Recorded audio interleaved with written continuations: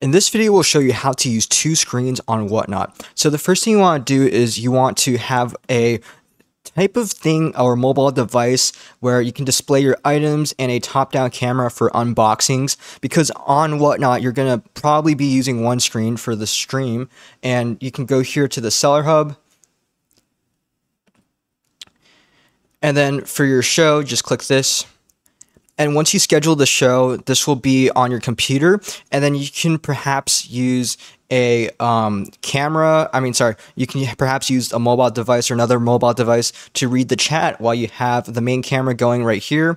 And also, you can even maybe you want to have a top-down camera for unboxings or recordings, and perhaps the main screen is using your laptop or PC for the Whatnot Studio interface, and then the second screen is just basically plugging in a second monitor or just using your phone or tablet for the second camera.